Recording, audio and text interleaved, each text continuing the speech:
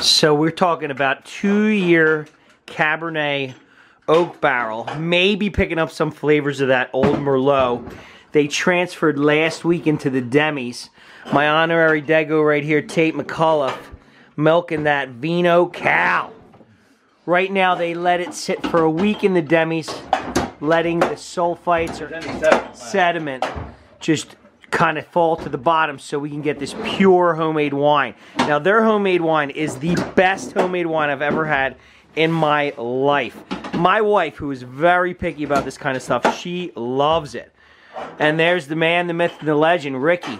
He is bottling like there is no tomorrow. He's got like 12 bottles per 60 seconds. I never seen anything like it.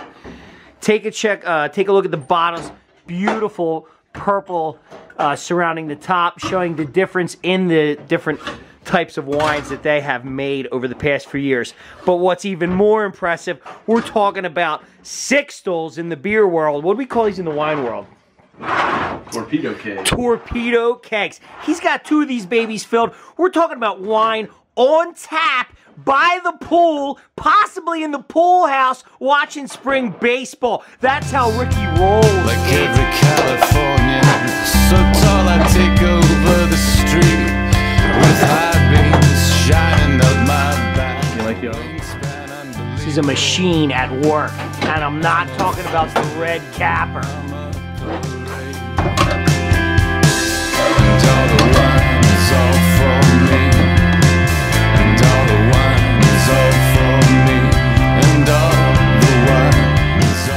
Get some.